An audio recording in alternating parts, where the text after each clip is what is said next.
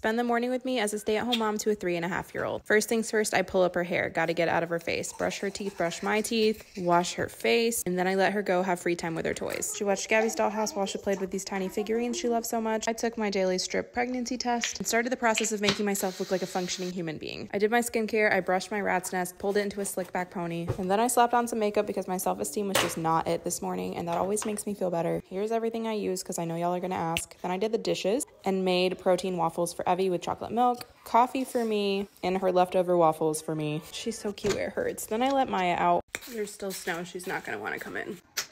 Then I made my bed and started getting Evie ready for preschool. She cleaned up her toys, change of clothes, and you already know she asked for Anna braids today. She only goes to school for 2 hours. Let me know if you want to see the rest of our day.